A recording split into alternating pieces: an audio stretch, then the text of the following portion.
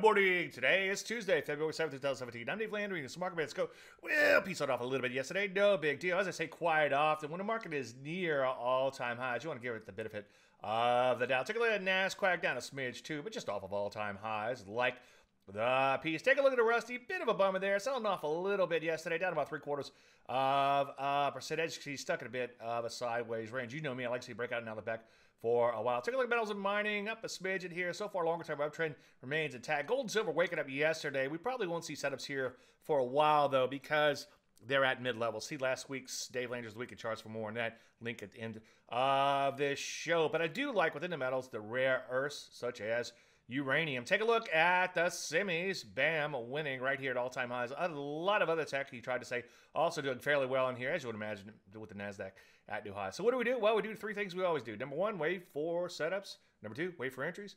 And number three, honor your stops once triggered. Any questions? Usual, DaveLandry.com. I'm Dave Landry, and usual, market minute.